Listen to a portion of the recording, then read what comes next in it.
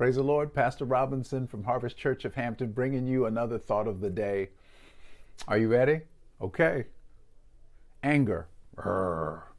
Sadness. Joy.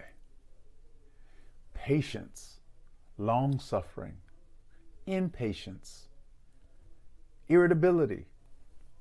All of those things are what are on the inside of us. And I want to say this to you about fasting. When a person fasts, it strengthens what's already on the inside.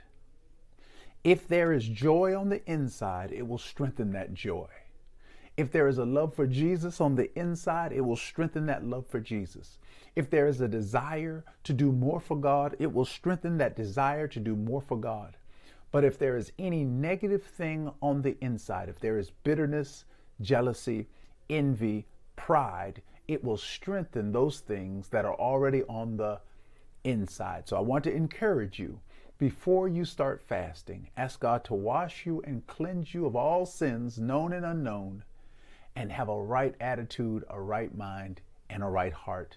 And your fast will be a blessing to you. Be blessed. See you soon.